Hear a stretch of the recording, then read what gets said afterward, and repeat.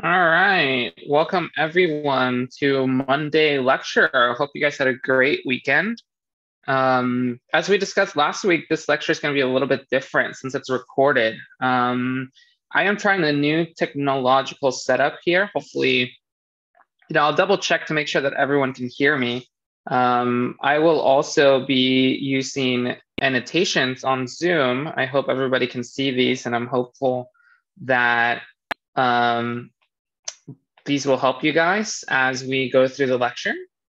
So this is me writing it out. I have a little iPad set up. It's a little delayed, so we'll see how well it works. And if it works well, I might actually try doing this during lecture on Wednesday, sort of live in person, just to help support some of our Zoom friends that join that can't make it to our lecture in person. So anyway, getting started. Homework 7 is due this Wednesday at 11:59 p.m. So I really want you guys to make sure you submit that on time. The auto grader is up and available. There's a C++ version. There is a Python version. So you can do whichever one you prefer. And please go ahead and submit that. It's covering a lot of really critical stuff related to graphs, which is we've been spending sort of several weeks at this point learning about graphs. So please make sure that you do this homework. Cool. Moving on, there's also a Hack NCAT 5.0, the remix. So if you guys are willing to go to this hackathon, or if you do go to this hackathon in McNair on April 1st, 4 p.m. to midnight, and then day 2 is actually going to be virtual. Keep that in mind. If you attend either of these days, I will give you bonus points in the class. So please go ahead, please attend. That would make a big difference for the school, and I think it's going to be really great to go there. Google is going to be there, Amazon's going to be there, Salesforce, AM is going to be there, Honeywell, just a lot of really great companies. Please scan this QR code, go ahead and register. All right. So moving on, let's go ahead and get started with lecture. Welcome to Comp 285. This is where we really get down to things. We're going to be doing more dynamic programming. Okay, more dynamic programming. We're going to do this for the next 2 lectures. We're just going to cover different examples of dynamic programming so that you guys get familiar with it and you know what the recipe looks like. All right, so last time we were covering something called the longest common subsequence, right? Longest. So that this is an optimization problem because we're doing something having to do with maximizing the length of something. And then we talked about subsequence. So if you guys remember, a subsequence here is just a sequence of letters in the same order. So this A is coming from this A, right? G is coming from this G. C is coming from C. And then you notice T here, we actually skip one of the C's and we go to T, right? So that's why this is a subsequence, okay? Now, the sequence itself is always a subsequence, right? But what we're going to try to do is we're going to try to find a subsequence of 2 strings. So here you notice on this side, we actually skip this first G, and then we start with A. We skip this C, we skip this A, then we go to G, so that's AG, CC, TA, and so on and so forth. So you'll notice that we're actually skipping some of the letters. Same way we skip some of the letters here. And our goal is given 2 strings. So we're going to call this string X and this string Y. Giving 2 strings, what is the longest common subsequence of the 2, right? And you can imagine this is really helpful actually here for comparing DNA between two species, right? If the subsequence is very long, then that means the 2 species are probably related. Great.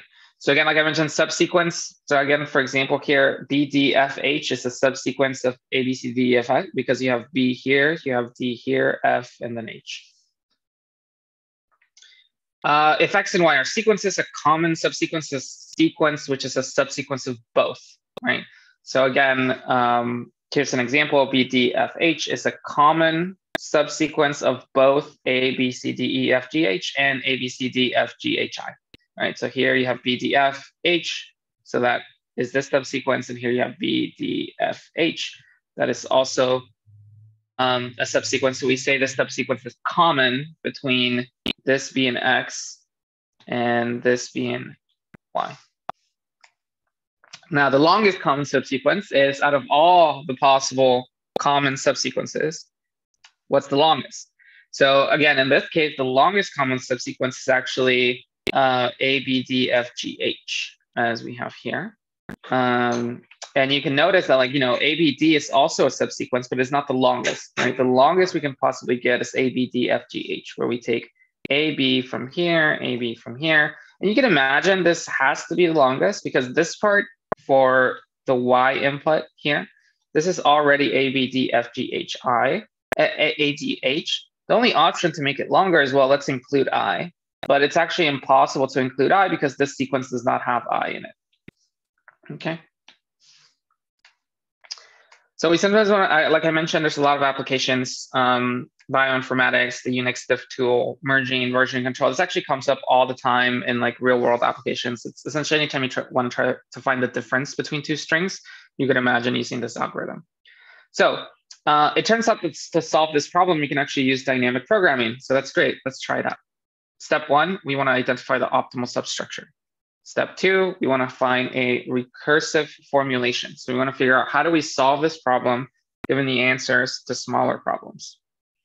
Then we use dynamic programming to actually solve the problem. If needed, for example, we're going to find out that solving the problem for having the longest common subsequence, it's actually helpful to actually find the length of the longest common subsequence. But our actual problem is to find the actual longest common subsequence. So we're going to talk about examples of where we can, apologies for the background noise, by the way, where we can use what additional information we need to add to our algorithm in order to actually return the longest common subsequence. And then we're going to code it up like a reasonable person. Step 4 and step 5, we're not going to focus too much in this class. This class is really focused primarily on these, step 1 through step 3. But your homework, you will get to practice step 4 through step 5. Great. So like I mentioned, let's talk about identifying optimal substructure. So as I was alluding to before, we have two strings. We're going to label them X and Y. Okay, X and Y. And what we're going to do is we're going to denote the prefix of a particular string by the subscript. So for example, this string here, ACG, this is going to be called Y4, right? That's this string here. This string, for example, AC, we're going to call this Y sub 2, okay? So we're just introducing notations that we can easily reference any substring of our strings, right? And we're actually going to be referencing the prefixes. These are called prefixes because essentially, you know, if you have yi, this means take y from 0 and include everything up to the ith character. That's what that means, okay? And then our subproblem is going to be Cij. Let me switch back to my red color. Cij is going to be the length. Like I mentioned, we're going to first solve the length of the longest common subsequence of xi and yj. Okay, so now we're actually creating a bunch of problems, right? So CNN, CNN, right? This is the answer to the longest common subsequence of xn and x and ym, which really is the answer to our original problem, right? Because xn is this whole thing and ym is this whole thing, right? Now, what we just did here is we defined a bunch of other smaller problems, okay? So now we actually have, for example, we're actually not going to start with 0. So let me undo a little bit of this. C11 is actually going to say, what is the longest common subsequence of x1 and y1? And again, x1 is just the letter A. y1 is just the letter A. So actually the answer here is just 1, right? Because the longest common subsequence between these two is just A, which has length 1, right? And then you can imagine you also have, now you have another problem too. You have C2, 2, right? You have C1, 2. You have all these problems. And what we're going to do is we're going to slowly build them up going this way. Because what we're going to talk about now is the fact that we can solve bigger problems. Like we can solve C2, 2 if we know the answer to C1, 1, C1, 2, etc. Okay, so let's try that. Which is this part. Okay, so the goal is to write Cij, right? So now we're talking about general Cij. So Cij is going to be the longest common subsequence between xi and yj. Okay, so again, there could be more stuff here. There could be a lot more letters, right? Like T, W, X, right? There could be a lot more letters here, blah, blah, blah, blah. But right now, we're going to focus on just solving this problem, where we're looking at these two subsequences, defined, indexed, parameterized by I and j. Okay. And the way we're going to do this is we can think about, there's really two cases. We're going to look at the very last letter, at the ith letter and the jth letter. Okay. And looking at the very last letter, there's two cases. Okay. Either the ith letter of x and the ith letter of y match up. So that's this first case. Okay. So if that's the case, then the length of the longest common subsequence is actually going to be like, these match. So the longest common subsequence is going to be 1 plus 1 because these a's match. So we know it's at least length 1 plus whatever the length between this and this. What is the longest common subsequence between these two? So we're going to say C I minus 1, j minus 1, right? Because we know the a's we can take, right? Because the a's match up. So we know for sure our longest common subsequence is going to be at least 1 plus, and then whatever is the longest between this one and this one, which is given by this value, okay? And that's exactly what we have here. If you notice, that's exactly what we came up with. Because the longest common subsequence of xi, yj is whatever the longest common subsequence is of xi minus 1, yj minus 1, followed by a. Cool. The other case is they don't match, right? So we have a T and an A, for example. These letters don't match. So we're looking at just the last letter. We're looking at xi, the ith letter, and the jth letter of y. Okay. If they don't match, then there's a couple of options, basically. We definitely can't take these two letters, right?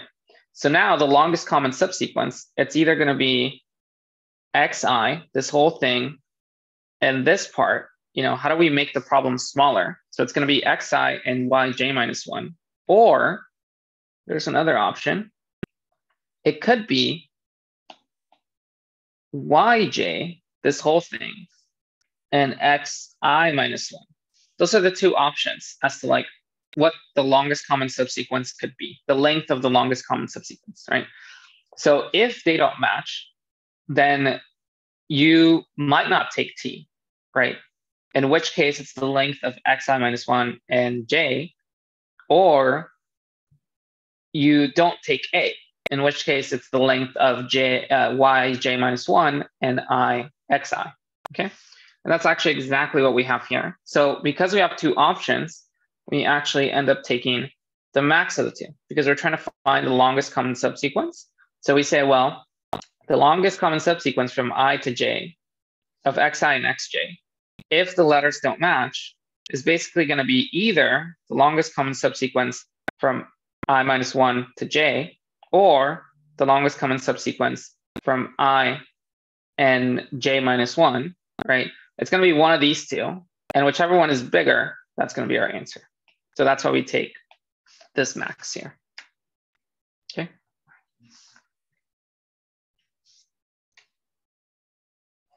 Right. So these are our two subcases.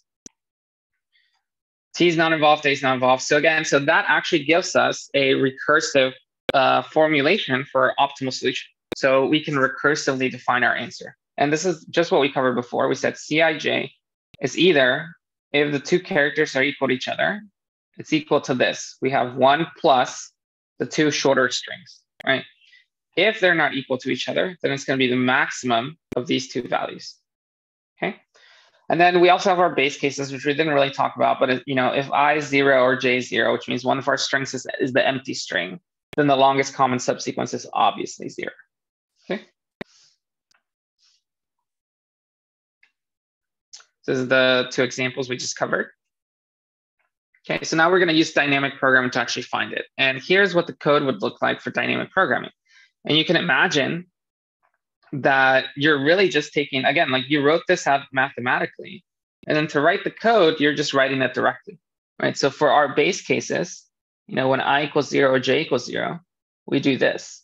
We simply initialize, we have this C matrix is going to be this C vector is going to be a big fat matrix like this. And it's going to be of height m, and with j, just because j is going up to n and I is going up to m. And the very first thing we're going to do is we're going to fill in zeros here. Right, that's what this line is doing. That's just a bunch of zeros in our matrix. That's the very first thing. And what is that saying? That's saying, well, the length of the longest common subsequence between xi and y0, which is the empty string, is empty. C0 and j, it's empty. Okay. So then what we do is we actually iterate. We have 2 for loops from I equals 1 to m and j equals 1 to n. You're going to slowly iterate and fill in this column. So again, we're going to start at I1, J1. So we're actually going to start with this cell, right? And what you'll notice is that the cells to the right and to the left and up are already filled in. And those are the only cells we depend on, because we say, well, if xi equals yj, so if we look at our input and the ith character is equal to the jth character, then this cell, 1, 1, is going to be equal to I minus 1, j minus 1, so it's going to be equal to going up diagonally, this 0 plus 1. And we'll put in 1 there, right? Otherwise, if they don't match, we're going to do this map. So we're going to look to the left, we're going to look at this one, we're going to look at this one to the right, and we're going to take the maximum of those 2. And then we're going to continue. We're going to fill in this whole row, then this row, then this row, and so on.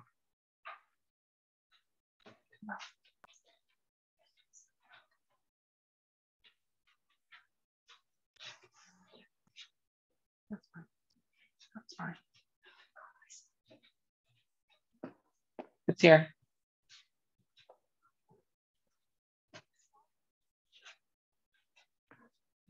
Cool. And so hopefully you guys had a chance to think about that. And I'm going to go ahead and continue. So one thing to notice as well here is that the running time of this algorithm is nm, right? So we have 2 for loops, 4 from I to m, and then these are actually 2 nested for loops. Another way to think about it is that we have a big matrix, right? Like I mentioned before, and we're going to fill it all in, right? So at minimum, we need to do nm work. So we have to fill in the whole matrix, and the matrix is of size n times m. And then what we notice is that to fill in each entry here, we're either adding 1 to an entry that already exists, or we are taking the maximum of 2 previous entries. Both of these operations are constant work, right? They're just 1, 2, 3, 4 steps. So the total running time is nm. Okay, so let's walk through an example just to see. So again, here's ACGGA and ACTG, right? So here's our y, here's our x, here's the matrix C that we're going to try to fill in. And we're just going to get started, right? So the very first thing we're going to do is we're going to try to fill in this corner, right? So what that means is we're going to look at x, at the first letter and at the first letter. If they match, right? If you remember, if they match, so that's hitting this case, then the value is going to be 1 plus, we're going to go up diagonally. We're going to look this way. So the value here is going to be 1. Okay. Then we're going to keep going. We're going to go to the next one. So now we're going to look here. I'm going to say, well, we're going to try to fill this value in. So the way we fill it in is, maybe I also should switch colors. So we're going to try to fill in this value. We're going to look at the C here, and we're going to look at the A here. So we're looking at the first letter and at the second letter of Y, right? And they don't match, okay? So if they don't match, we're actually hitting this second case right here. So that means that we're actually going to look up. We're going to look at this value here, and then we're going to go look left at this value, and we're going to take the bigger of the two. So in this case, we're going to take 1, right? Because that's the bigger of the two. Does that make sense to everyone? And you can see how like we're not actually doing that much work because we're just looking at, we're taking the maximum values we've already computed, right? So when we move over to the next one, so now we're going to be looking at this value here at T, and we're going to be looking at A again, right? So this whole row, we're always looking at A, and we're just moving now, we're looking at T. So what we're saying is like, what is the longest common subsequence between A and ACT, right? That's what this is trying to answer. And the answer is, well, the A and the T don't match. So it's going to be the longest common subsequence between A and AC, or the longest common subsequence between ACT and the empty string. So that's why so this 0 is the longest common subsequence between ACT and the empty string. This 1 is the longest common subsequence between AC and A. And because these letters don't match, right, the T does not match the A, then the answer has to be one of these two. And we take the bigger one, right? So the answer there is going to be 1 again. And we move on to the next one. What's the answer going to be? You guys should pause the video and think about it, but the answer is going to be 1 again, because again, the A and the G don't match, right?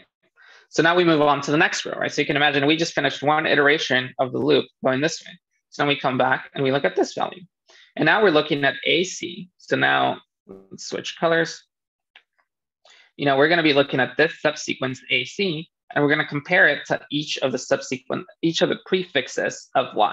So we're going to look at the prefix AC, and we're going to compare it to each of the prefixes of Y. So the first prefix is A.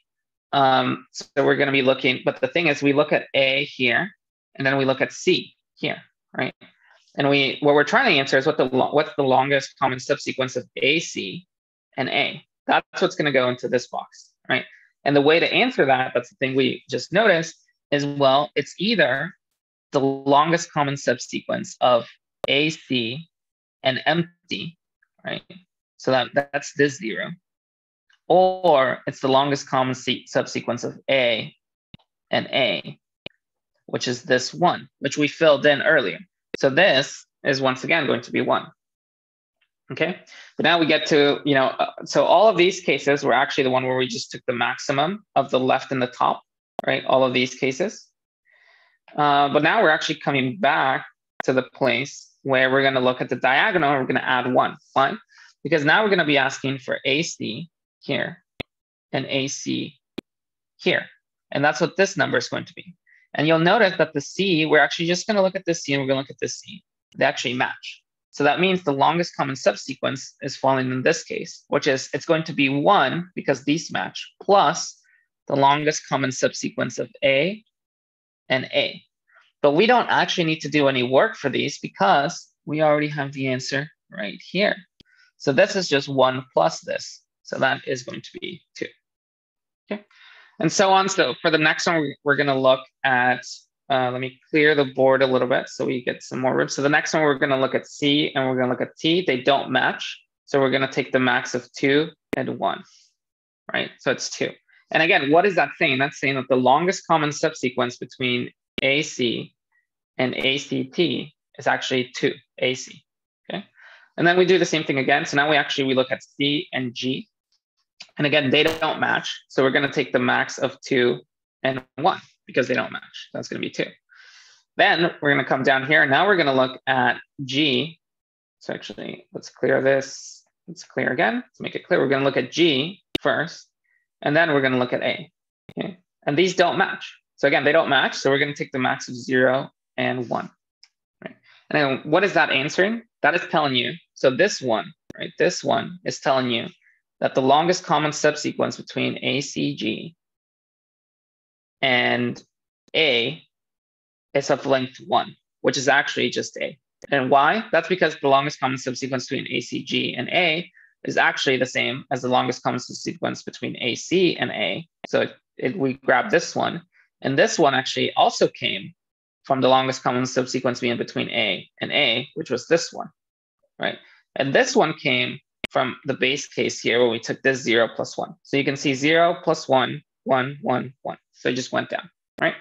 So let me clear that up and let's keep going. So now we look at G and we look at C, they don't match. So we take the max of the left and max of the top. So this is going to be 2, right?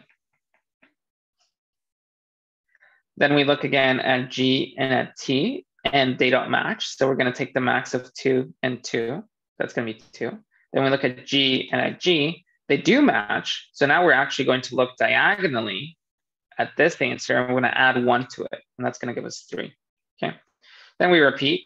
We go back to the next row. We look at G. They don't match. So G and A don't match. So it's just, we're going to take the max of this and this. Then we look at G and C. They don't match. So we're going to take the max of this and this. That actually gives us 2. Then the G and the T don't match. So we're going to take, again, the max of these 2. That's going to give us 2. And then the G and the G do match. So we're actually going to look diagonally, and we're going to add 1. So that's going to give us 3, right? And then we go to the last row. We start with A. So we look at A and A. They do match. So we're going to look diagonally and add 1. Then we look at A here and C here. They don't match. So we just take the max of these 2. That's going to give us 2. A and T don't match. So we take the max of these 2. That's going to give us 2. And then A and G don't match. So we take the max of these 2, and that's going to give us 3. And it turns out our answer is 3, because 3 is the longest common subsequence of ACTG, so all of Y and all of X, which is what we wanted, right? But again, to get this answer, we have to fill in row by row. Okay. Let's clear that up. Hopefully that makes sense. So now we actually go to the last step of this, which is find the actual longest common subsequence. And the way to do this is, you can imagine, this is our table. This is what we just filled in last time. But you can imagine, like if you want to figure out what is the actual sequence, then you kind of start, you want to start at the very bottom left corner, because that is where N and M, right? So you want to look at this corner. And basically the question you want to answer is, did I go up or left, or did I go diagonally, right? And the idea here is you start with 3, all right? And what you do is you look at the 2 letters that correspond to this 3. So the way we got this 3 was by looking at G and at A. And we saw that they didn't match, right? So because they didn't match, that means this number either came from the 2 or from the 3. And obviously it came from the bigger one. So it came from the 3. So we go up, okay? And then we repeat the process. Now we look at this G and this G, and they do match, which means this 3 actually did not come from this 3 above. It actually came from the 2 diagonally. And not only that, but we have just found the last letter of our common subsequence, this G, right? So we can write that G down and say, well, this is the last letter of our longest common subsequence. And we look up diagonally, right? So now that we go diagonally, we look at G and T. And we notice, well, it had to come from one of these, from either 2 or 2. It doesn't matter which one it came from. It actually doesn't matter which direction you go, because they're the same. But in this case, we're just going to go up, right? So we won't go sideways. We'll just go up. And the 2 may as well have come from this other 2, right? And then the thing here is, now we're looking at C and T. So again, they don't match. So the question is, did this 2 come from the 1 or from the 2? Well, it had to come from this 2. So we have to go horizontally. Right. Then we have C and C, which means they do match. So first of all, that gives you, now you had G from before. That now gives you C, because they did match. So that's your other letter. And not only that, but it tells you that you must have come diagonally, right? So you have to go up to the 1, 1. And then similarly here, you notice that the A's match. So that gives you your other letter, A. And you know that you must have come diagonally. You get to the end. So now you got to 0, 0. Right. So basically you start at NM, or whatever this bottom left corner is, bottom right corner is, and you try to move your way up based on where your numbers came from. Okay. And that's how you can reconstruct, so with this algorithm, you can reconstruct the actual least common subsequence, even though your original algorithm only found the length. Right? So it's a good exercise. I encourage you guys to write out the pseudocode for what we just saw, okay? You can also find it in the lecture notes. So the lecture notes on the Comp 285 website have the pseudocode for this. Okay, I encourage you guys to try to implement this. I'll probably ask you to do it in the homework, so please implement it. It takes nm time to fill in the table, and it takes nm plus m time to recover the actual LCS, right?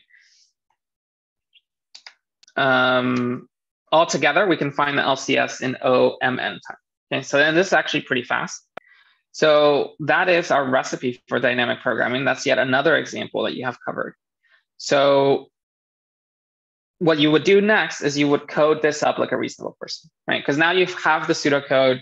Now you know how it works. So now you would actually sit down and try to code it, and then just do it reasonably, right? So you don't want to like create a million arrays, right? You want to reuse your answers, etc. So again, like we're going to do this in the homework, I'll say. So I'm actually going to ask you guys to just do this in the homework.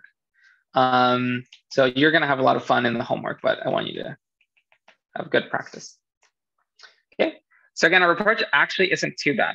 Okay, if we're only interested in the length of the longest common subsequence, we can do a bit better on space, actually. So we only want the length, we don't want the actual longest common subsequence. If you notice, when we fill in the table, we do one row at a time. So that means if we only want the length, right, if we're not interested in reconstructing the whole sequence, then we can actually just keep track of the single row. If we want to recover the actual longest common sequence, then we need the whole table. And the question I would ask you guys is, can you do better? Can we do better than OMN time? The answer is yes, we can do a bit better by a factor of log. So we can actually do big O of mn over log to the 1000, and I think, or something like that. But doing much better is actually an open question. So we have no idea if we can actually do much better than this algorithm that was just presented for this problem.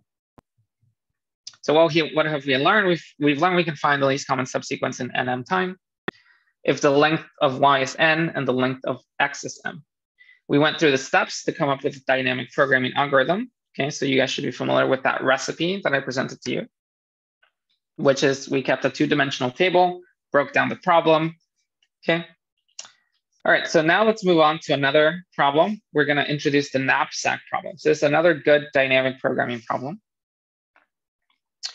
Well, the way this works is we have n items that have weights and values, right? So this is like you're trying to fill in a backpack, okay, with a turtle, and it has two things. It has a weight and it has a value. Let's say like how much it costs or like how valuable it is to you, right? Some number.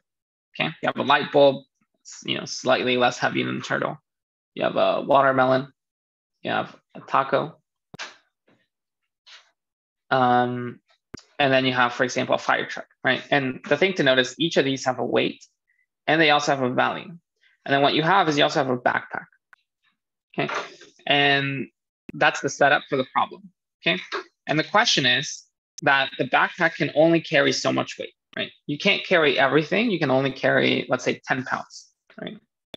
So let's say each of these are in pounds, right? So you can only carry 10 pounds. Then the question is, which items do I carry to maximize my value, right? So which are the items, obviously I can carry, I could carry 3 tacos, and that gives me $39 of value, let's say, right? But is that the most value I can do? Like, what if instead I do 2 watermelons, right? So that gives me 28 of value. And then, or actually, what if I do 1 watermelon and 1 turtle? So that actually gives me, that's 34 of value. So so maybe the 3 tacos is the best. I don't know, but that's the question, right? The question is, how do you figure that out? Okay, and that's the problem that we're actually going to try to solve.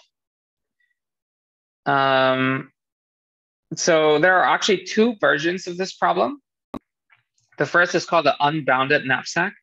So this one is, suppose you have an infinite number of copies of each item. So you can take as many turtles as you want. Okay, you can take as many light bulbs as you want. Okay, you can take as many watermelons as you like. Okay, there is like an infinite amount of them, right? In this case, it looks like actually the most valuable, right? It turns out I did work this out because you can take 2 tacos. That gives you 26 of value, but it costs you 6 space. And then you can take 2 light bulbs, which gives you 16 of value because they're each worth 8, and it takes up 4 space. So you fill up your backpack all the way up to 10, and you get $42 worth of value. Okay. The other version of this problem is called a 0-1 knapsack. We're actually going to cover both of them, though it looks like we're probably going to have to continue the second one during lecture on Wednesday. But the second one's a 0-1 knapsack. And what this says is you can only take 1 copy. So once you took 1 taco, you have no more tacos. Like you only have 1 taco to take, right? So the question is the same, which is what's the most valuable way to fill the knapsack? But the answer obviously will be different because in this case, it's actually you take 1 light bulb, 1 watermelon, 1 taco. And that's the most valuable weight. The weight is 9 because the taco is weight 3, watermelon is weight 4, and then light bulb is weight 2. And the total value is actually 35, right? So first, we're going to cover the first version of this. And I encourage you to pause the video and maybe think about, how might you try to approach this problem?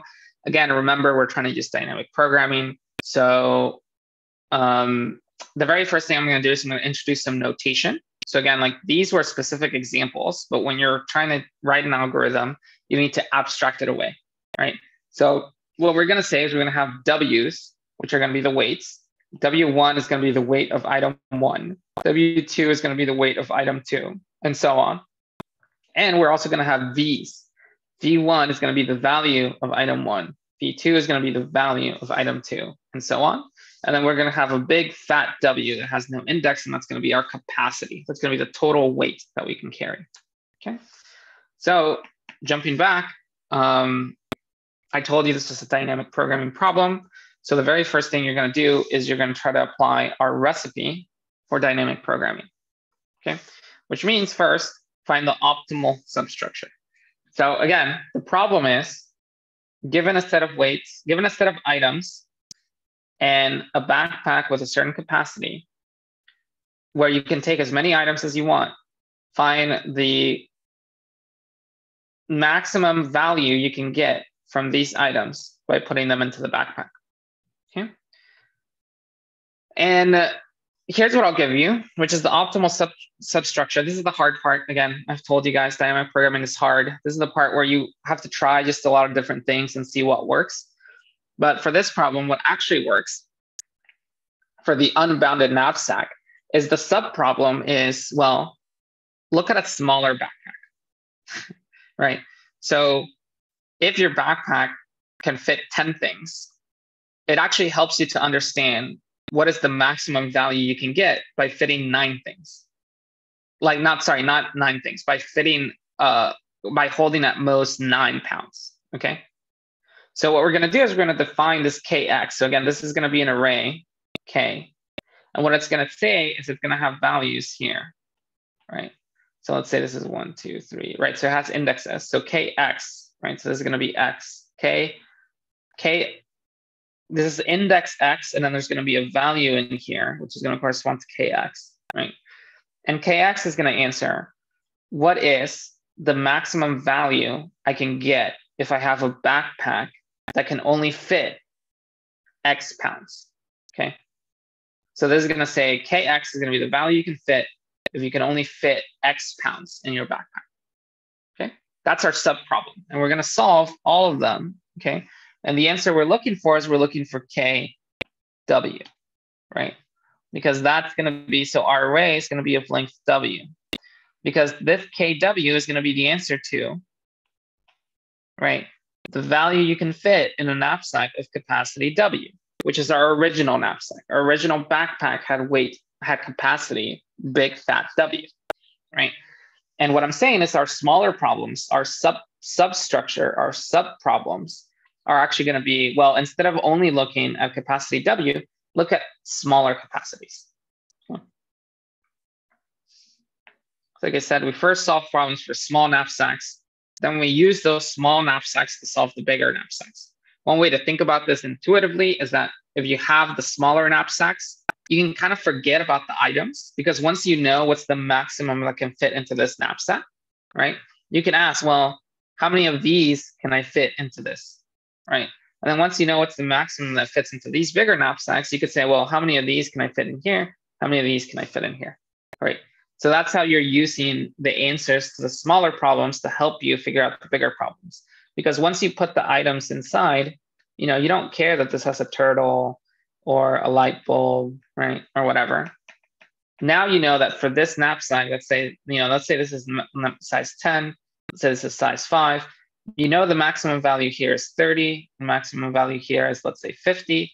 Let's say this knapsack is of size 15, right? Then obviously you can fit one of these and one of these into it. So and that's going to be optimal, right? That's the most you're going to get, because this is optimal. This is the most you can get from 10 pounds. This is the most you can get from 5 pounds. So for 15 pounds, the most you can possibly get is 50 plus 30, which is 80, right? And that's the idea. Okay. So again, say that the optimal solution contains at least one copy of item I. Okay. Then this is the optimal for capacity X minus Yi. Okay. So this is actually how we're going to look at it. Okay.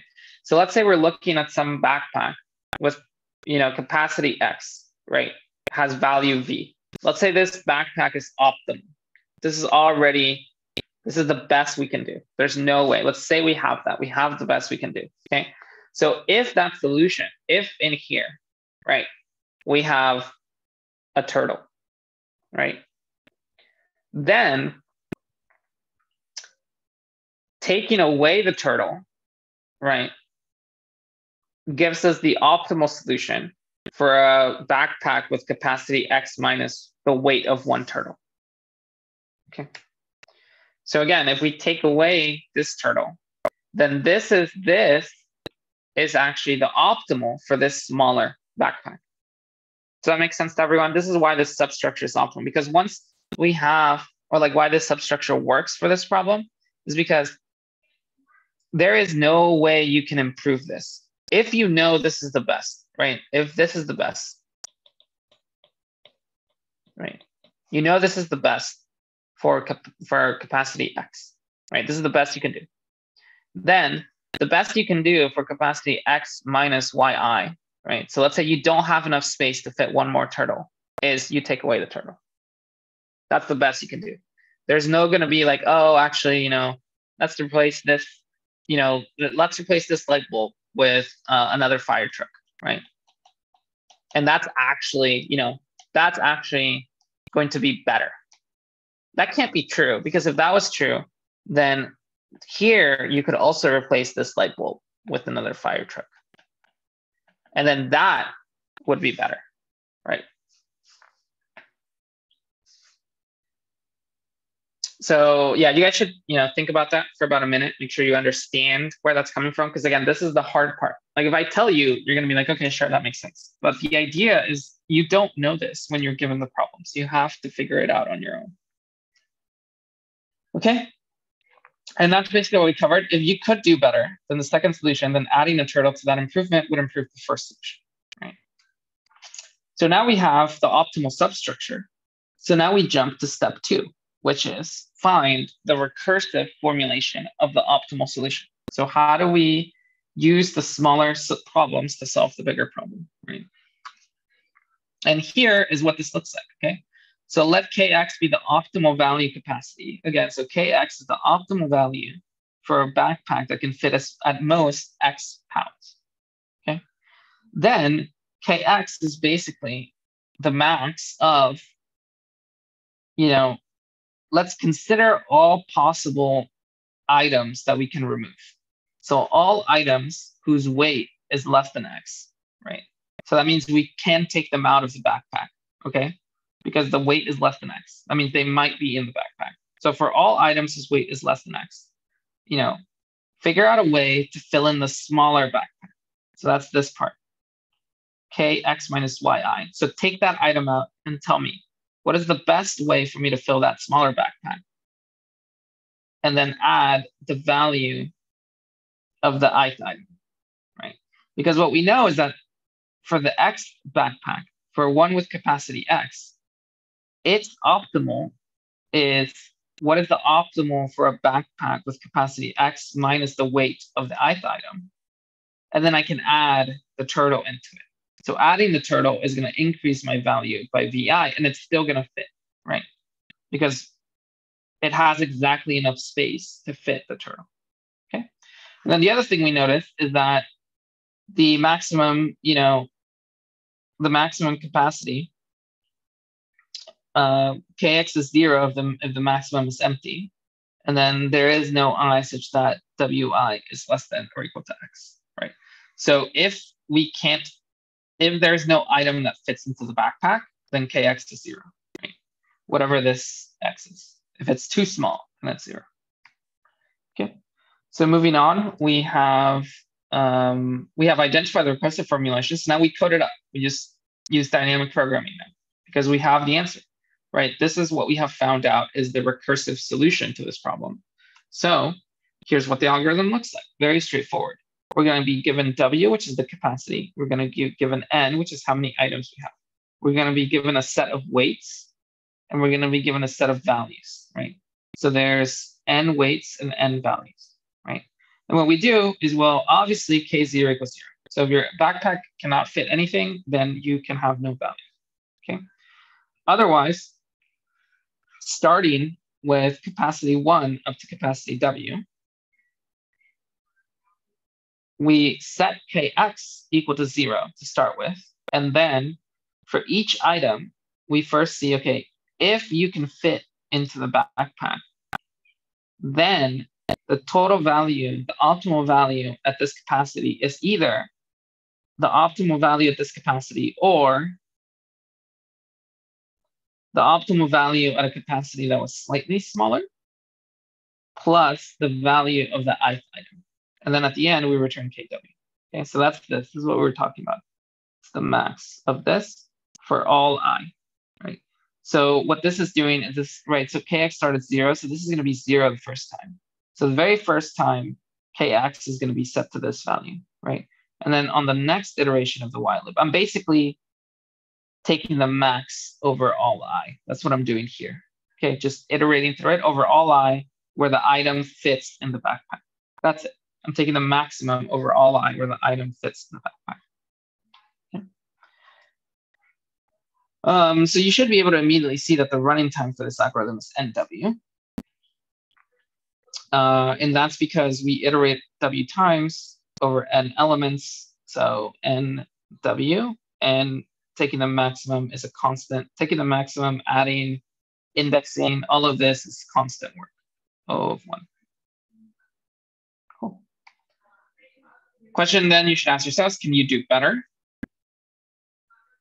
The answer here is that writing down W actually takes log W bits. Writing down all the N weights can take N log W bits. So the input size is actually N log W. So maybe you could have an algorithm that runs in time N log W. So that this would be linear. This algorithm here, if you had this algorithm, this we would consider linear in size of input. Okay. So obviously this algorithm we have here, it's not obvious that this is the best possible because an algorithm that runs in this time is one that only looks at the input one time, right? So you could, in theory, have an algorithm that's this fast. This is the algorithm we just discovered, all right? So it turns out that this is actually an open problem. No one has found an algorithm better than this, okay? And this is not linear on the size of the input, okay? This is actually off by a factor of W. Linear on the size of the input would be this, okay? So we don't know whether it's possible to be faster. It's open. It's an open research problem. We have no idea if there's a better algorithm. There could be.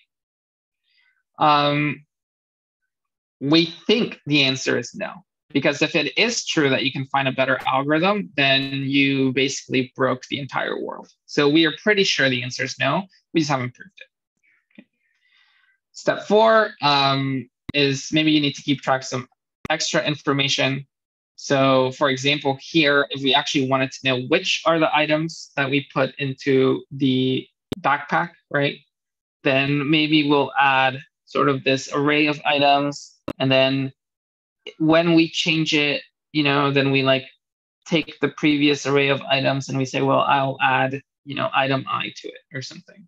So you might imagine modifying this algorithm so that you can actually keep track of which items you added instead of just knowing what's the maximum value. You can actually be like, here, you know, you need 3 turtles and 2 light bulbs or something. All right. So in the last couple of minutes in class, let's actually just go through an example. So again, this is your pseudocode here. Okay, it should be pretty easy to implement. Actually, it's just a couple of for loops and a couple of arrays. But then what you do is, again, like we mentioned, we start with, you know, K0, we set it equal to 0. And then what we're going to do is we're going to try to fill in K1, right? Because that's what this first for loop does. What it's going to do is it's first going to set K1 to 0.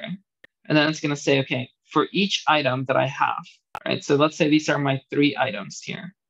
For each item, do any of these fit into the backpack? The answer is only the turtle, right? So if the turtle fits, so that's hitting this if statement, then Kx is going to be the max of 0 and how many items, what's the maximum value I can get from 1 minus 1, right? So this is saying my backpack can fit 1, but I'm going to take one of the turtles. So now he can only fit 0. What's the maximum value I can get from a backpack that can fit 0? So that's actually going to be 0 plus the value of the turtle I just took. So that's going to be 1. This is the only one here. So this is actually 1 because we can only fit the turtle, right? And then, but now we move on to 2. So we say, are there any items we can fit? Well, you'll notice now, if we clear this up, for the 2, obviously you can fit a turtle, right? Because it has weight 1.